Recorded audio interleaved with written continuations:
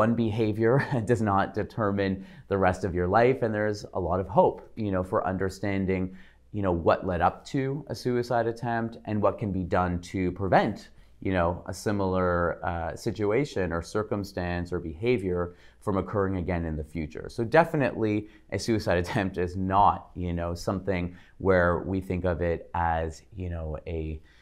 a really terrible prognosis or anything. If anything, I would hope that we would see it as a learning opportunity, a time to really understand how we can prevent something like this from happening in the future, and understanding what types of mental health supports somebody might need to be able to, maybe if they have the types of difficulties with emotion regulation and behavioral control, that can be helped with something like dialectical behavior therapy, hopefully getting people into the right types of treatment for the types of symptoms that they have.